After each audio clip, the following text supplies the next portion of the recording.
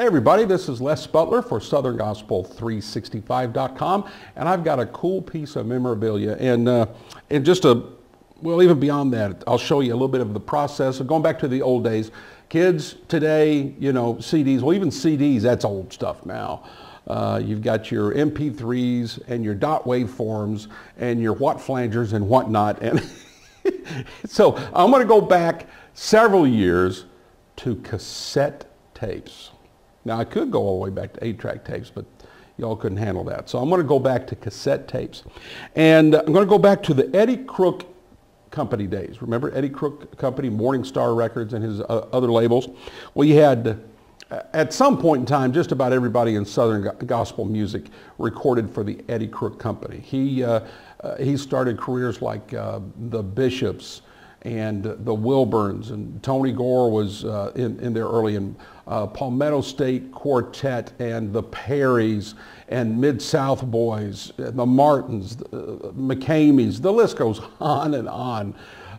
If you're in Southern gospel music, you tie back to Eddie Crook in some way. So I've got what's called a transparency. Now, it was a multi-step process, these transparencies. Started off just a piece of cardboard. And then you can see and by the way, this is Palmetto State Quartet with Hovie Lister. Hello. You just thought Hovie was a statesman, right? Nope. Palmetto State Quartet.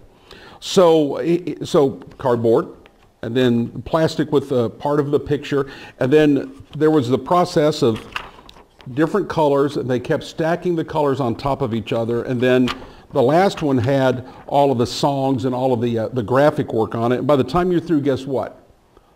All the colors right there. You got yourself a completed piece, and then they would duplicate the cassettes and then shrink wrap and all of that. But what a cool piece! And this is from let's see, this is from the album "It's in Your Hands." And hey, this is as quartet as it gets. First day in heaven till the storm passes by, far above the starry sky. He's a personal savior.